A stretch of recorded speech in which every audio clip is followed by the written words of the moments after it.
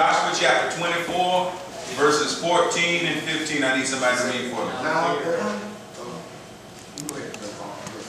Now therefore, revere the Lord and serve him in sincerity and in faithfulness. Put away the gods that your ancestors served beyond the river in Egypt and serve the Lord.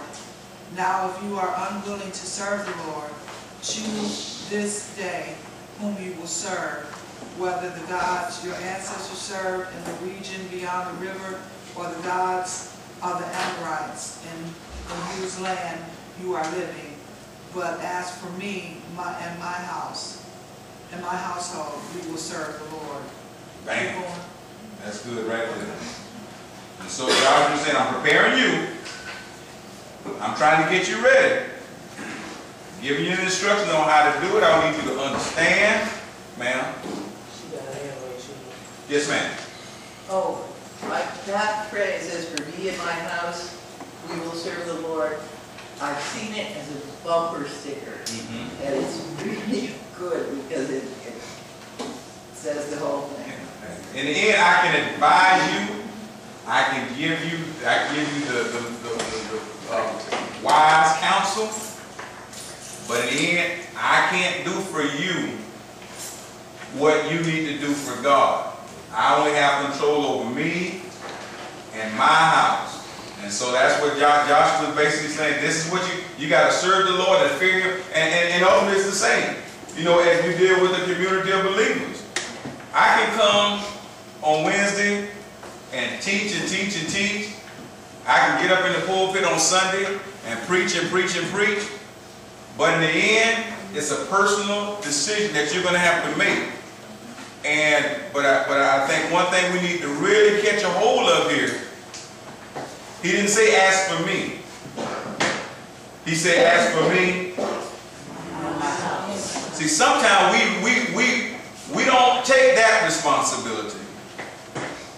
We release that responsibility and say, well, this child, you know, I can't tell this child what to do. They got that. No, you living in my house.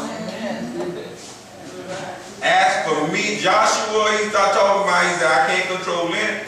We have responsibility for our household, whether we want to claim that responsibility or not. You have a lot of parents that say, I mean, we see it all today. We see it today. I can't tell this child what to do. This child has his or her own mind. This child won't listen to me, blah, blah, blah, blah, blah. If you're in a situation, and I don't really care about stepping on toes because I'm right in the scripture.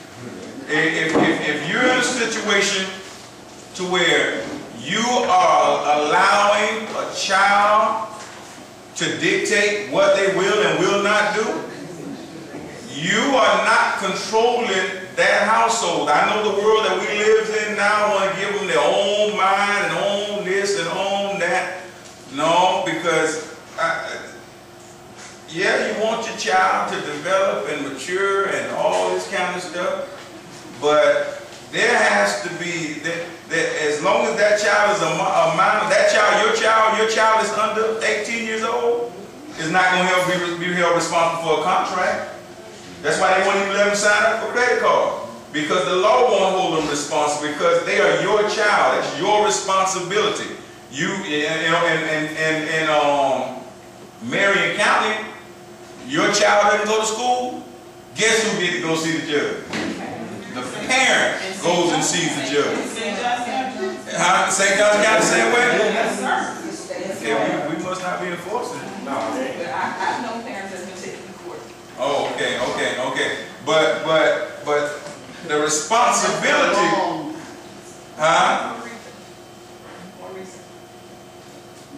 But the responsibility, you brought this child into the world, you have a responsibility to train and nurture this child.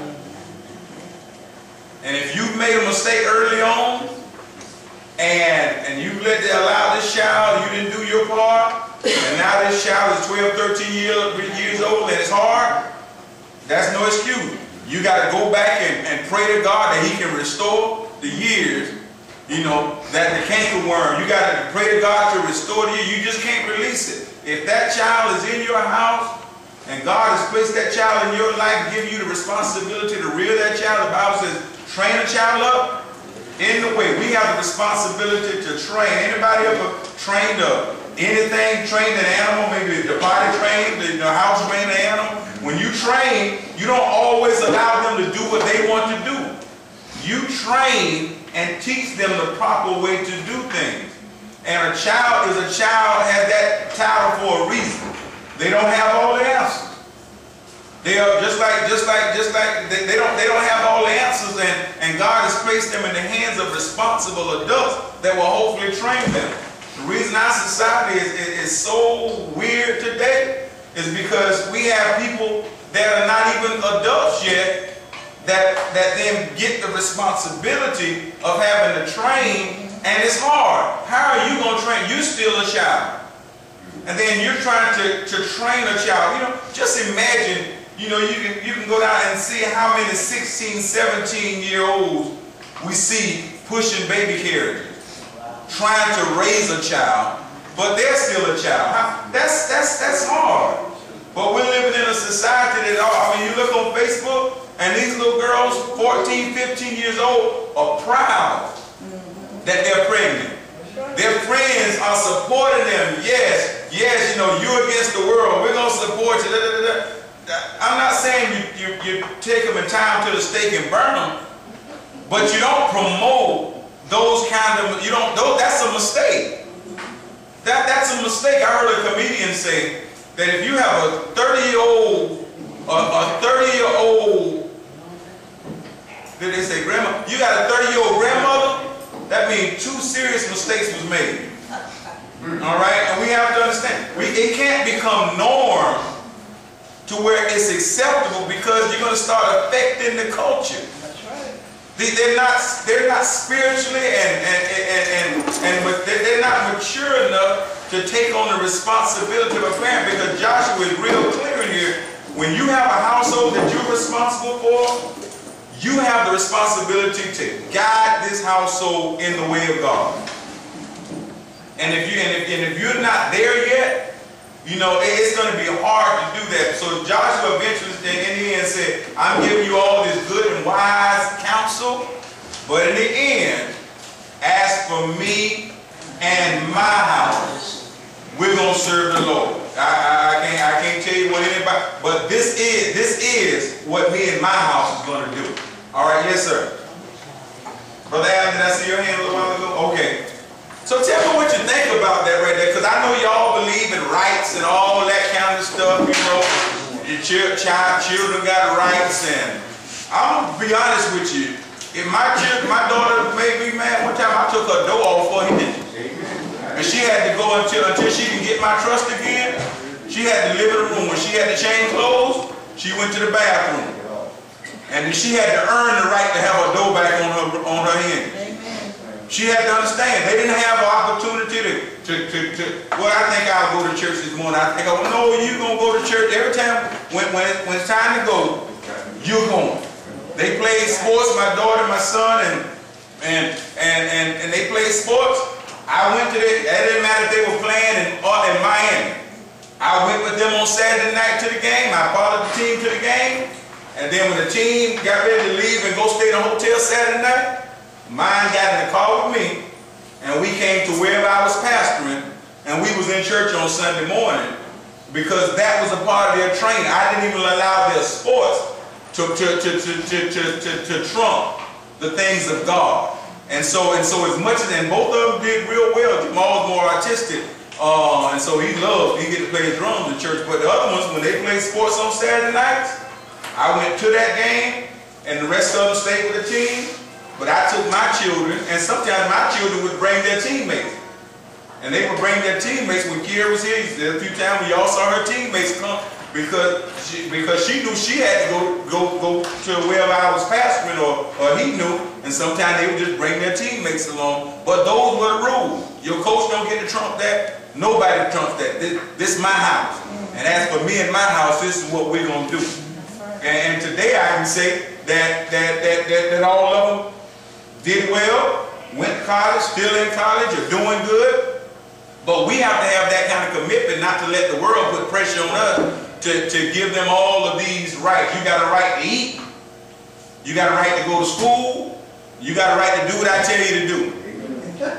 That's point blank. Because when we don't do it God's way, and then they end up wayward or getting in trouble, then everybody looks at us and points the finger. Okay, I tried it your way. I didn't spare the rod. I tried it your way. I spared the rod, and I gave them all these rights and let them do what they want to do, and let them talk back and all that. I tried it your way. Now I have this wayward child that's in the prison system and doing this and doing that, and now you point the finger at me saying I'm a bad parent. Well, guess what? I'm not going to give you a right to say I'm a bad parent. And so I think that's on us as a parent to have authority over our household. Okay, I know I stir up a horn in this. Who want to go? Kenny? Okay, after you've trained them up in the household, right, then they go wayward. Well, I think if you train them right, they're going to come back. You got to wait on them. Well, if you put it in them, my mom and dad did the perfect thing. My mom and dad put it in me. I didn't have those kind of choices. I don't think I'll go to church this morning. No, they said, Ron, get up. Okay, I don't think I'm going to do this. I think I want to stay out after dark. I was in the 11th grade trying to get home before dark. You know, and I'd be outside playing football with my friends in 11th grade. But when the street lights come on, that was the sign. When the street lights come on, that means you go in. All right? And so I'm in 11th grade. I got little 7th grade friends laughing at me because I got to go inside, but they can stay in the street and play. Okay? They put it in me the right way. And then when I went off to college, I ran like a wild dog. But when I got tired of running, I had something inside of me to draw on. And then I was able, but if it wasn't in me, there's a lot of folk that's out there that's lost, but they don't have anything inside of the draw on. That's the difference right there. Now, once they get out your house and they decide to run wild, but at least you put in them something to draw on, so when they get tired of running, just like a dog. You ever had a dog that you had tired of? Okay, and you let him out, and then he just run all around the neighborhood. When he get tired of running, at least he know how to come back home because he had a home to spend time with. All right, and so our responsibility, as long as they're in our house, to put it in them, and then if they decide to go wayward when they get out there, and that's like everybody, not everybody, but a lot of people do that. A lot of people have prodigal son experiences. If they decide to go wayward, at least they have something to draw on when they finally come to themselves, so they don't get out there and just give up or commit suicide or keep going further and further and further. They have something that's in them. When I was out there, it doesn't matter. I could be smoking or drinking, but it was always something in my ear saying, "You know better than this." You know, and so one day you get tired of that thing talking to you and go ahead and listen to it because my mom and daddy put it in me. Yeah, go ahead. Y'all pray for me. Y'all asked where it's out. I put it in them already. You know, and I was hard on him. And he called my dad. He was like, "Hey, granddaddy, he just doing me so wrong, doing me so wrong." And my dad called me. He said, "You got to be a little soft on him now, because you know me, I'm military on him." I took the door off too. He's 20 years old. I don't care. He's been mine. But I just started sniping up on him. So y'all pray for him. Pray for him that he come on back. Right? That's what again. If it's in him, you can't. Some people just gonna run, but as long as they have something in them to draw on. But when there's nothing in them, that's the dangerous part because there's no telling how far they will go. Carolyn? You know, and so often you see parents, they want to start parenting when the child becomes a teenager. You know, and that makes it more difficult to try to rein a child in when they've had free reign for so long. And I can remember my kids were in school at interim. If they got a C at the 4.5-week period, for 4.5 weeks, you didn't have any privileges. I mean, no TV, no games, no nothing. For 4.5 weeks, all you can do is come in your room and get your book and read. But that was the extent of it. And after my daughter, like my youngest, when she went away to school, one of her friends told her, "You know, I wouldn't want to grow up in your house." She said, "Because you all didn't have a choice about whether you were going to school. Your mama told you were going to school, and that was the end of it." you know, that, you know, you all were real hard. I said, well, do you think I was real hard? She said, Mom, I'm not saying this was a bad thing. She said, I thank God that you were the way you were, because it made a difference in the direction that we went in. And now the people that we have to pray with, some of us might have made mistakes in our early parenting years. And then those early, while we were still trying to figure out ourselves, because maybe we weren't quite ready to be a parent, but we made decisions and we were. Okay, and then like you say, when you get 12, 13, 14, you know, years old, even sometimes 8 or 9, okay, now I finally figured it out, and so now I'm trying to do it. This is the piece right here that some of y'all might not understand. And it's crazy, I know, but we have to understand. There are some parents of 11 and 12-year-olds, and like I say, some of them might not, but we sit out here and say, you tell that child what to do, but in reality they can't. I talked to a sister, I used to pastor her mother at another church, and she called, got this sweet little cute little girl. She was a little baby when I was back, and she was telling me stories, and I see it here in St. Augustine. Sometimes a parent loses so much respect from a child. And not that the child don't love you, but because of what they saw you do, they don't respect you enough to listen. They'll listen to somebody else before they listen to you. And so I might be able to go up to that child and say, do this or do that, and that child will do it. Right. But when that parent does it, that child will cuss that parent out. And then, but I gotta try to understand on my side, it might not be as easy as I think it is. I'm gonna have to help this parent. We gotta pray with this parent. We gotta pray with this parent to recover the respect that maybe that parent should have, but don't have. And so it's not always as easy from the outside looking in and say, well, you just do this, or you just do that. I was sitting in a meeting earlier today, and they were saying there's a little group of kids over in West Augustine that literally walking down that street that are literally, they kind of terrorize folk. And then if you say something to them, you know, they'll kind of let you know your house next to your face. And so we got to understand that every house not like our house. And some houses might have got out of control because the right guidelines or the right training was not in place. And so we can't automatically judge that parent that's finally got it right, that's trying to do it. We got to pray with that parent and pray for God to restore that has been damaged in that relationship. And it's not always just something wrong with you, parent, or why can't you get control? It's not always as easy to get control when you've lost control. Did I see you? Okay. Yeah.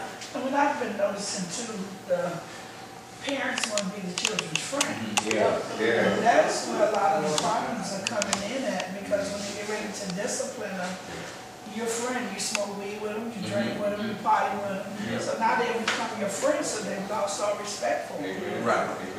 And it's hard to go back. And so as the body of Christ, we have to help parents that are in that place. We can't sit back and judge them and say they need to have better control. They need to do this. They need to do that. You know, we gotta step back and understand that's a different household. And yes, it should have been this way, but it wasn't that way. But now this parent is trying to do it the way that the Bible says.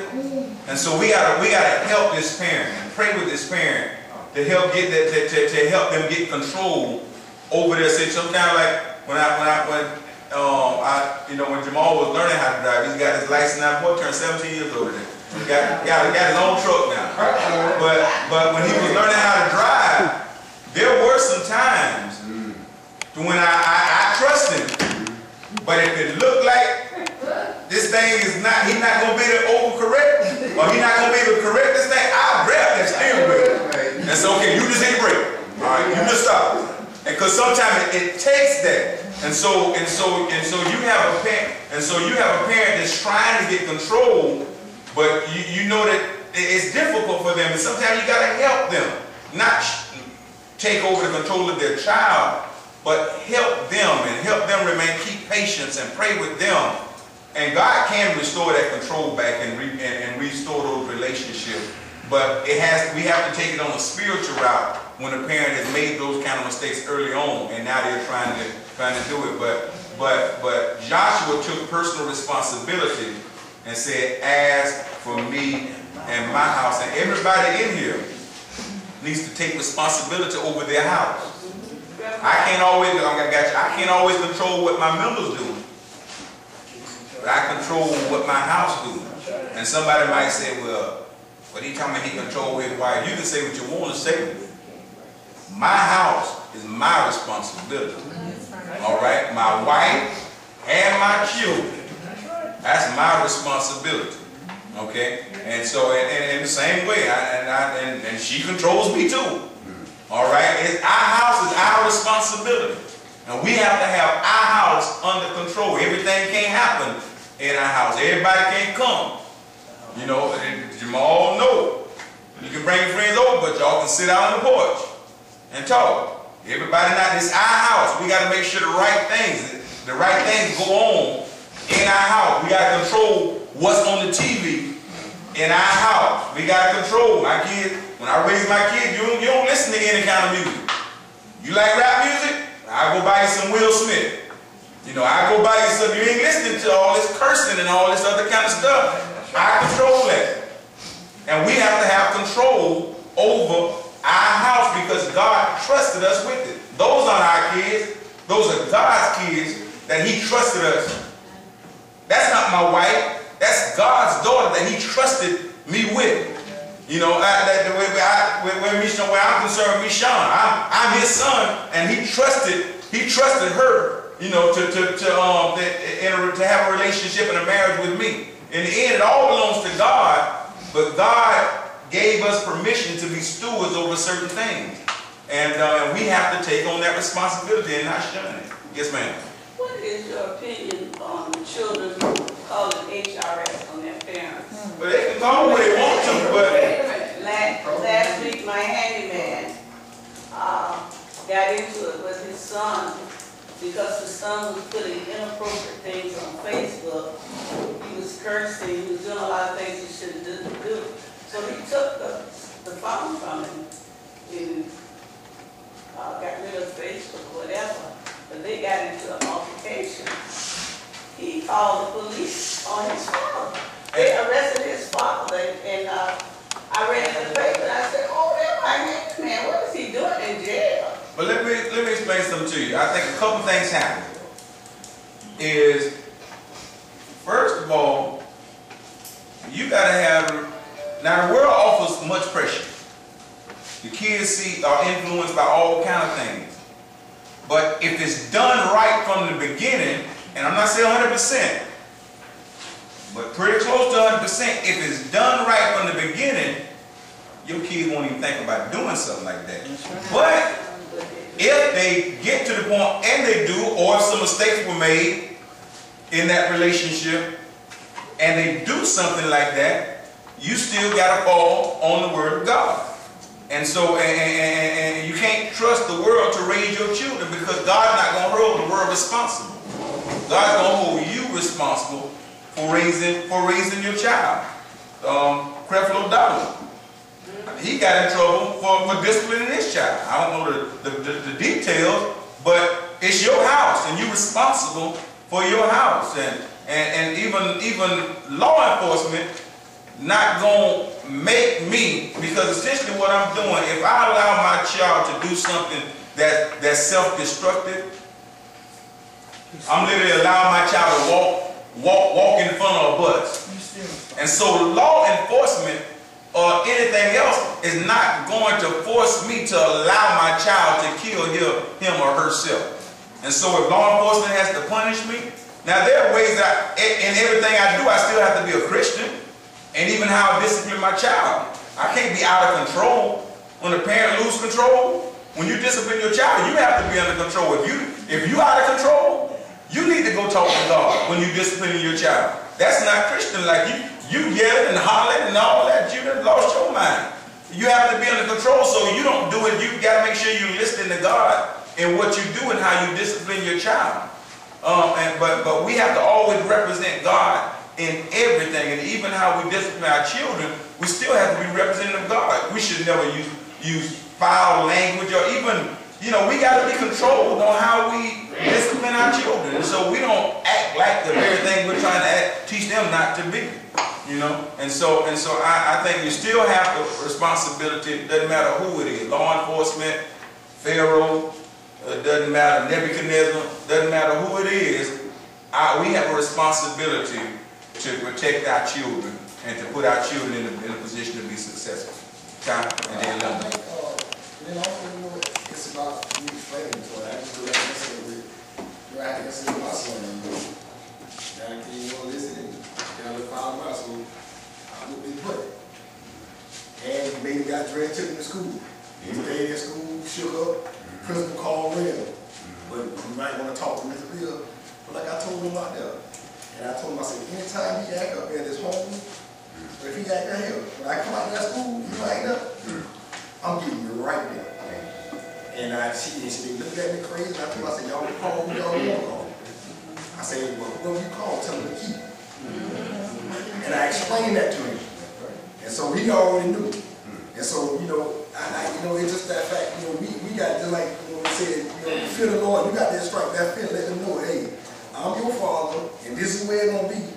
And you ain't getting out of this the easy way by the time you're going to call somebody, because I can pick up the phone and call them for you. And that's what we got to have to understand, you know, we got to strike some kind of film and stuff, you know, and that stuff like that, it'll calm down. Because like that, your children calling.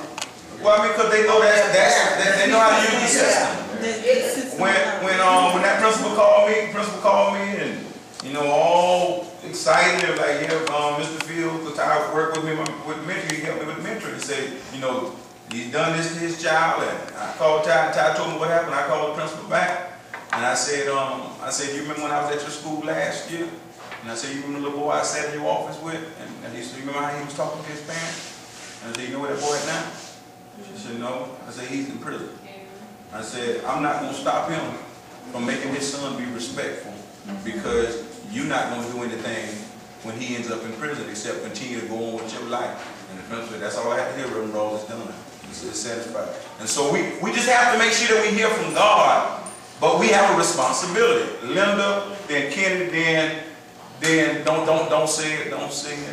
Laverne. Linda, then Kennedy, and Laverne. Okay, Tim McClain. Your son, my saying used to be, if you ain't never been down, you can't appreciate being up. He got to go through what he got to go through, but you keep praying for him. When I was raising my kids, I was a single parent, and I started feeling guilty. I'm like, how you gonna tell them something? You an unwed mother, you got 2 kids, and I said, dang, good point, I got them, but I'm still responsible for them. So I'm gonna say, you know, I was out there doing whatever, and I used to creep, because I respected my children enough till they went to bed, and when we was at my house, you had to be gone before the sun came up, because I still respected my children. Now, I'm telling you, but that was something that was in, I'm being honest, but what was in me was in me. I still had to do right, even I had to respect them. And then, my girls, to this day, my daughter told me one time, she said, Mom, I ain't like you till I was grown, because I was that parent. I was that parent, and to this day, you know, I thank God for what my grandmama put in me. And even though I did whatever I did when I did what I did, I had to come back because it was in there. And it's the same thing that you did and anybody else did. Put it in. And they go straight, that's part of the process. That's right. Kennedy, Laverne.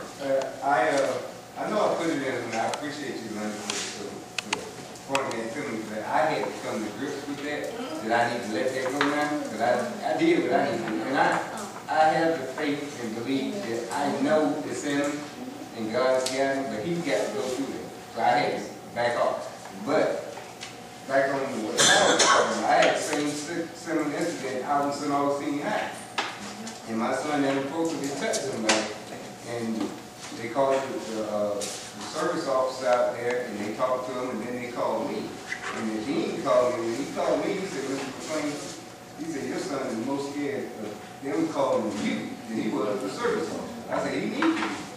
You know, because if you don't have that fear in that kid to do the right thing, he's going to do what he wants to do. You know?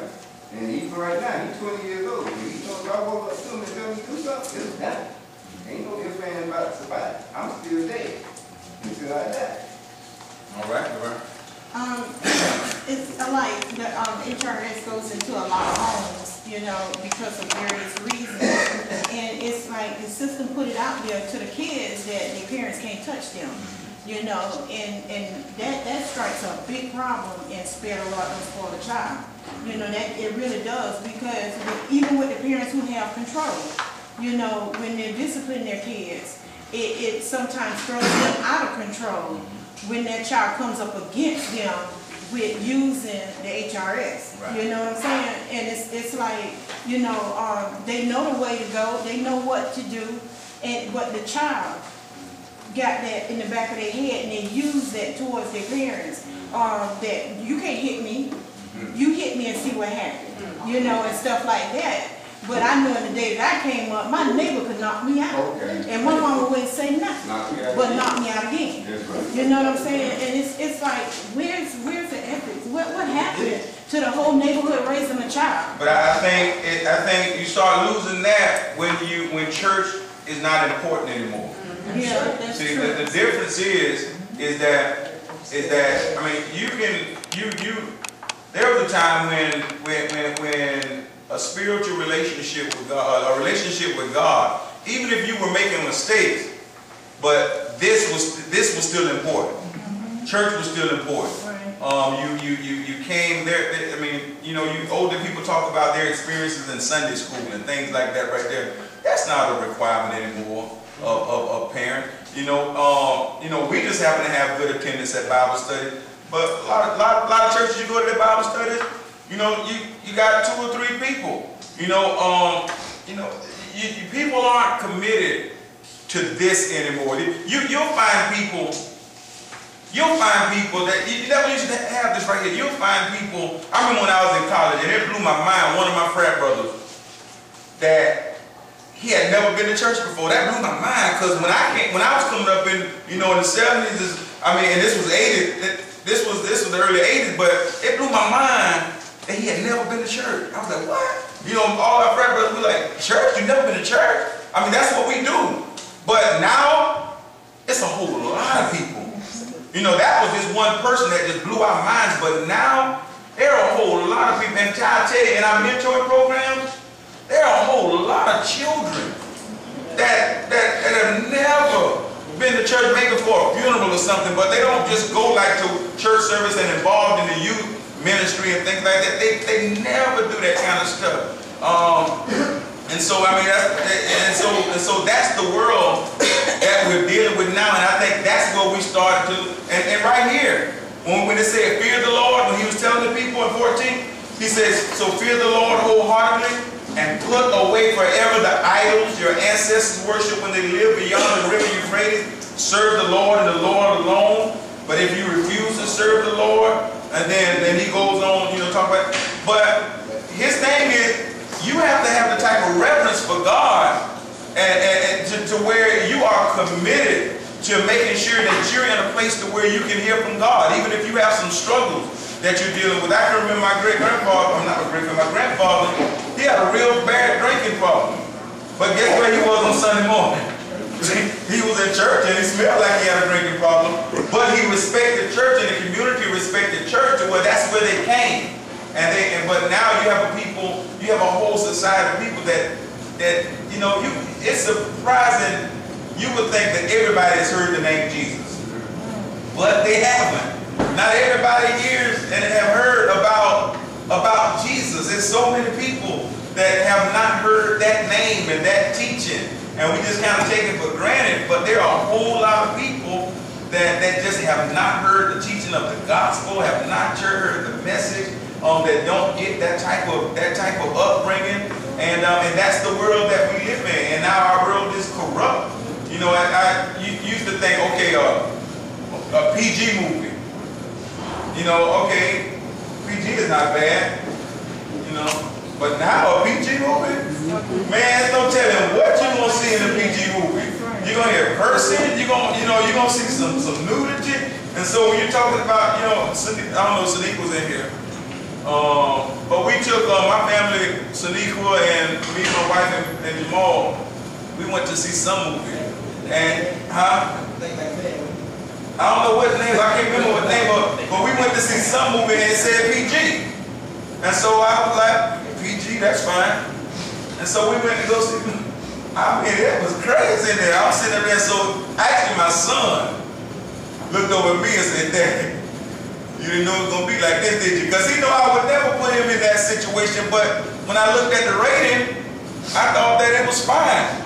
But I got there, man, they got so much cursing and so much other stuff going on, and he actually looked at me.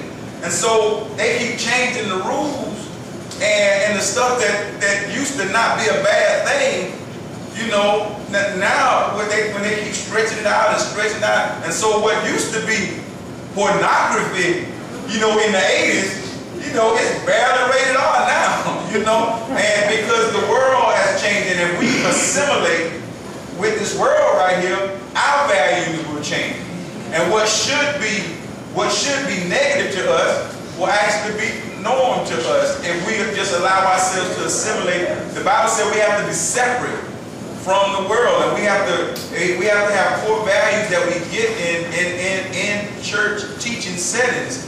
But so many people aren't getting those. And so, I mean, any teachers in here, I know the old school teachers don't know about this, but any new teachers, Ms. Davis is a new teacher. The new teachers now, know you hear a little, when school started, we had to get on little kindergartners and first graders about cursing. You know, and say, hey, that's what's going on. That was the kind of stuff we had to deal with when school first started, when we started in August. You had little kindergartners and first graders that talk with regular conversation using profanity. And that was the kind of stuff we had to deal with before we could even start dealing with the education piece. We had to get that kind of stuff under control. Because this is the world they live in, because they're not connected to the source the way it used to be. And so he's telling them here, in order to do what I'm telling you to do, you're going to have to separate yourself from all the things that you looked up to, that you connected to, and you're going to have to fear God and serve Him and Him alone. But if you don't do it, guess who is going to do it? Me and my house. All right? Were there any more hands before we go to the next scripture? Yeah, I think when I was teaching, you have a child who you have to discipline all the time. You call the parents in, and the parent, I said, that's your mom? The parent was going ahead and discipline too, so the child is just like the parent. Right. So, I think get a second thought. It's like a generation, they just keep turning up. You have to break that cycle. You have to break that cycle and just keep going. It says in 16, somebody start reading from 16 through 18. So the people answered and said, for it be from us that we should forsake the Lord to serve other God. For the Lord our God is He who brought us and our fathers out of the land of Egypt from the house of bondage, who did those great signs in our sight and preserved us in all the way that we went among all the people whom we had. 18. And the Lord drove out from before us all the people, including the Amorites, who dwelt in the land. We also will serve the Lord, for He is our God. What is that saying? But there are people like, hey, you know, we understand, you know, who we were serving before, but you know, we don't see them. They don't. Hey, Lord, we don't see what you don't brought us out of land. You don't brought us out of bondage. You don't brought us from a place that we were, you know, in chains. You don't gave us stuff that we didn't even deserve. So you know, as far as we can see, we gonna serve the Lord too. So not only is He your God, He's not God too. For what we gonna see with our own eyesight that what He has done for us. So that's what I got. They say, hey, I know I used to do this. I know I serve this here, but hey, you gonna came along and you gonna show me this and you gonna did this for me. And hey, I understand. So I'm with you. I'm gonna serve Him too. So It sounds like a good deal, and this is a good deal. It kills me, you know, doing Black History Month. You have everybody just motivated and excited to be better, be more productive, just be wiser. Then before February over with, back down in the same old mess, not pursuing achievement, same thing over. Sometimes we get excited, but you can't progress off emotions. You progress off commitment. And so they're saying here, Joshua's saying this is what you got to do. You got to be committed to God. You got to let go of the gods of your ancestors. I know some of your ancestors went wayward, you know, and that's where we are now. You know, there was some wayward. This didn't just happen. This, the world we're living in didn't just happen. This built up from some stuff. The generation that we point the finger at, they're not the one that made the mistake. It's some folk that came before them that made some bad choices, that were not committed to God, that made the mistakes. And so he's basically saying, this is what you're gonna have to do. You can't continue to do what the people that came before you did. And then so they say, hey, just like I said, this sounds like a good deal. We know where we come from. We can make a commitment. We can commit to God. We can serve God. He's done a lot for us. He brought us out of Egypt, brought us out of slavery. We can serve God. But Moses, I think he had a good understanding. Okay, Moses had a good understanding that, you know what, right now they might be talking out of emotion. And so Moses asked them, Moses went ahead and said something else in 19 and 20. What did he say in 19 and 20? Not Moses, Joshua. Then Joshua said to the people, you are not able to serve the Lord, for he is a holy and jealous God. He will not forgive you due to your rebellion and sins. If you forsake the Lord and serve other gods, he will turn against you and destroy you, even though he has been good to you. So even though they're saying, we're going to do it, we're excited, we're going to hold, we're going to be faithful to God. Was Joshua a little veteran? He's been around for a while. What was Joshua's reply when they replied with all that emotion? What was Joshua's reply? No, you can't do it. Talk. You know when folk throwing game at you. You know, George. You know, it's like what we do. You know, you're gonna find inside the Bible how many times God reminded them that they did for them and how He got out of Egypt. We ourselves do the same thing. We don't remember how God took care of our needs when we were down, when we were in debt and He found money. You know, we sometimes don't remember who we are before we knew God. And this is the same thing. He's trying to let you know that He knows who you are, He knows what you were, and He wants to continue to serve and be committed. Not emotionally, but to be committed all to us. And every time they are committed to Him, they always succeed. They always succeed. I think, you know, because of what we live in now, especially as I want to as Christians, we live in that, what have you done for me? So I think a lot of times it's like, you know what God does for you. You know how He gonna bless you. But now you're in a situation right now, and God ain't responding like you wanted Him to respond. So you tend to forget. You tend to forget and have amnesia, so you go on to something else. You go on to that devil talking to you, or that other God that's talking to you saying, oh, yeah, well, your God has, but I can do this for you right now. You know, so then, when He come back and He come, and after you don't got in trouble over here, then He come right back. The first thing you do after you got in trouble, you call right back on Him. Oh God, I'm with you now. I know you with Him because you know what He can do for you. So you just running your mouth because you wanted to save you again. So that's what kind of, I think, kind of world we in now. That's what, lately, we want something done right now. We just Can you equate today's gun control and the talk that we're having about that to these scriptures? I don't know. I think people just use that kind of stuff for politics. I have my opinion, but of course I don't think I know everything in the world. I think when it all boils down to it, I think you ought to have regulations, but I think when it all boils down to it, you gotta have a little more teaching too. I was thinking about, every time they have a mass shooting, then we all making laws and everything, and then as the time goes on, it wanes away, and They got the God thing. yeah, nobody talks about it. That's the answer. Killed 100 more people, and here we are again. Yeah, that's the answer. Linda?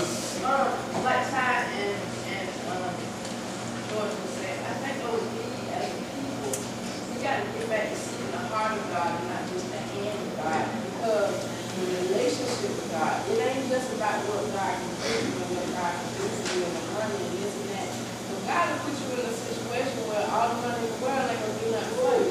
And it's going to be that relationship that you have with God that's going to see you through that time. Because you know all the money in the world can't do it. It seems to God what it's going to do. But at night when you're crying, you don't know when you're going to be the next day. It ain't got nothing to do with it. It's that relationship. It's that relationship. It's being able, when you crying at night, you crying out to God. Your husband, your wife, you seeking God to see you through that thing that you're going through. And that's and I'm gonna tell you something, the depth of what you're going through, the deeper whatever that is that you're going through, the closer it's gonna draw you to God. That's because, and I'm not making anything surface, but the deeper that you dug down in there, the deeper you gonna see God, because you're so far down in there. And so, and then when that situation is cleared up and over with, you don't forget, because the scar's so deep. The scar that it left is so deep.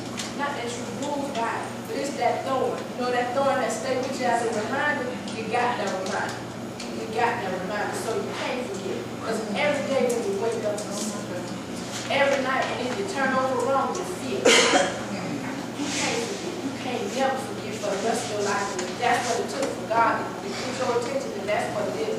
But we got to stop seeking the hand of God and start looking for the heart of God and trying to get there on the inside and that personal relationship with God. Because that's where the true change comes about it. And see, Joshua was wise. See, Joshua was not just accepting, yeah, we're going to do it, we're going, we're ready. Joshua was making them really look in the mirror. He said, now God requires this.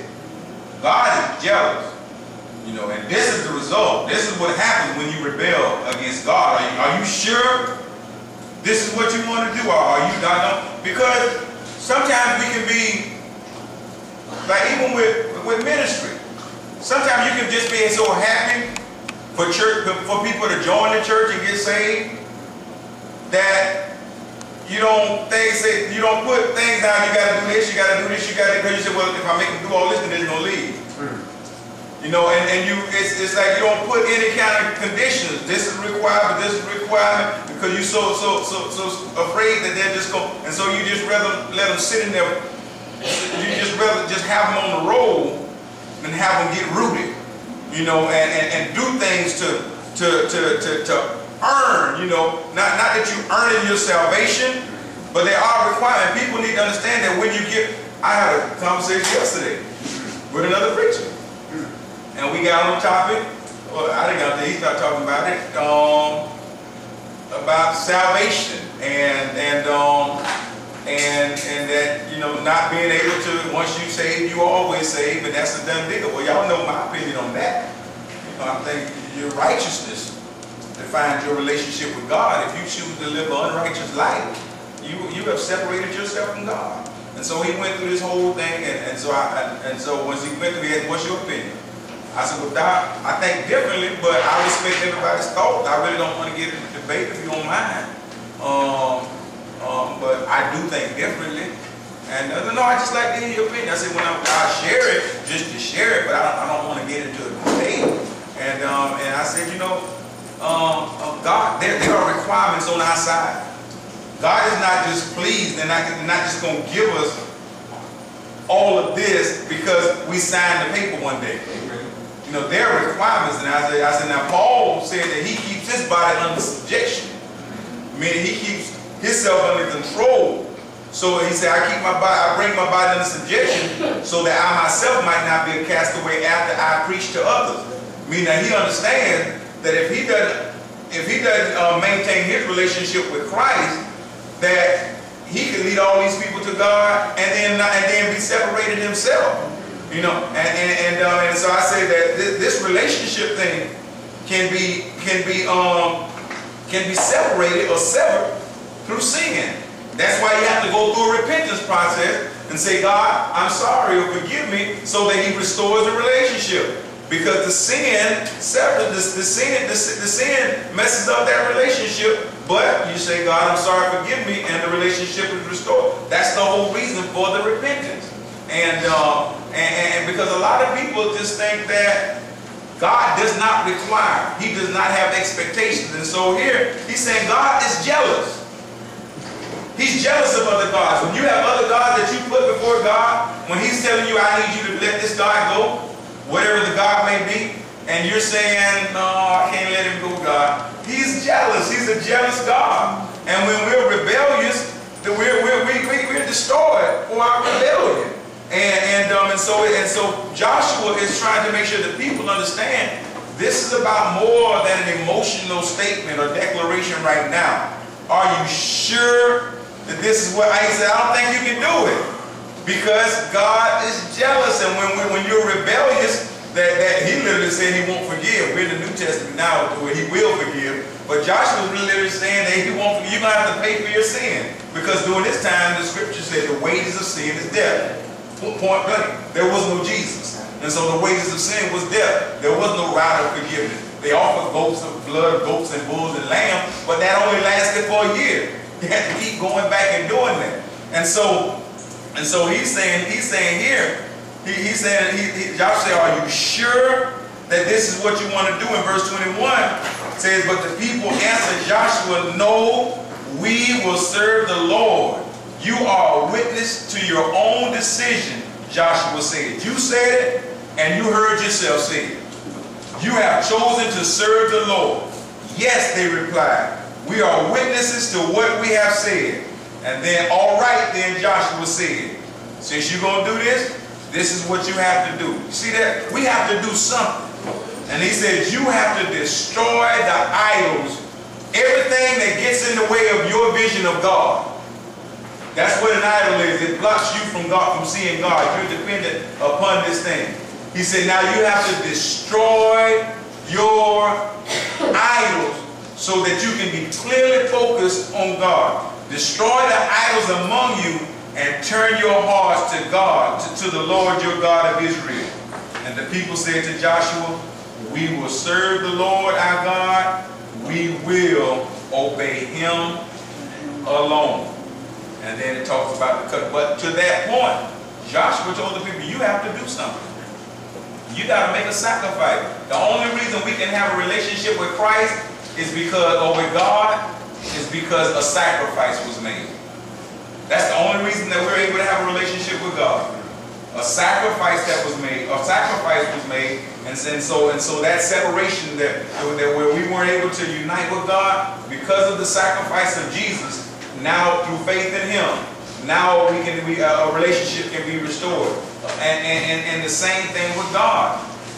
For us to have a true relationship with God, one, the sacrifice that Jesus made, but then we're going to have to make some sacrifices. There's some things that are in our lives that separated us from God. We're going to have to sacrifice those things so that we can be united with God. And so if there's some things that we were doing that separate, we got to sacrifice and turn those things loose. Because if we keep holding on to those things, it says he's a jealous God. Yes, sir. Yes, I'm relating that to my walk with Christ right now, because I had other idols and it's blocking me from the Word of God.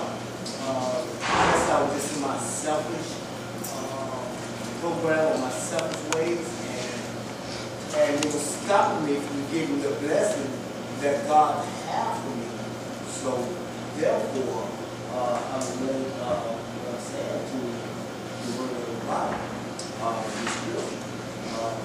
That's why I wasn't getting my blessings, because I was going to be short by idolizing something other than God. I think anytime we're able to be successful at convincing someone to trust Jesus, don't leave it at that. Make sure they understand that this is, there's some things you're going to have to give up. There's some things that you can't leave this point and live the same way you were living before. And we have to be serious and have those kind of conversations, because if we don't have those conversations and really enlighten them that a change has to take place, you know, or refocusing, it has to take place. If we're not honest with them and let them know that it's not just a statement and then life is peaches and cream. No, life is about to get a little difficult. You just did something that your worst enemy does not want you to do. And so I have to be realistic with you about the things that you're going to have to do right now. The things that can make you more successful at what you're trying to do. And so, but after Joshua did all that, they said, Joshua, we with you. We're going to do this right here. And it says that Joshua made a covenant with them. I don't know where I'm at, but I know it said Joshua made a covenant. Where? It says, so Joshua made a covenant with the people that same day at Shechem, committed them to follow the decrees and regulations of the Lord. Joshua recorded these writings in the book of God's instructions as a reminder of their agreement. He took a huge stone and rolled it beneath the terebinth tree beside the tabernacle of the Lord. Joshua said to all the people, this stone has heard everything the Lord said to us. It will be a witness to testify against you if you go back on your word to God. Then Joshua sent all the people away to their homeland. Don't make the stones. Don't make the stones testify against you. You're not the only one that heard it. Something else heard you make that commitment to God. And God is expecting you to follow through on that commitment. And if you don't, there's even one scripture that talks about an even worse punishment for them that actually knew the way and then turned away. You know, say woe unto them, you know, that actually knew the way and turned away. And so, you know, and so we have, when we make that commitment to God, it's not hard. Nothing's hard about it, but adjustments do have to be made. You know, just like in a diet, you know, you saw that, wow, I'm about to kill myself the way that I'm eating. Judith, I didn't get a chance to look at that. I was driving down the road, so I didn't get a chance to see what you sent me. But you say, you know, you go to the doctor and find out that something's going on and you're about to kill yourself. You got to adjust your diet. Well, yeah, it is going to be hard, you know, but it's not impossible. You just have to figure out, what do I have to do, and then make a commitment to do it. And so serving God, I'm not going to say it's not going to be challenging. There are challenges because there's some things that you fell in love with doing.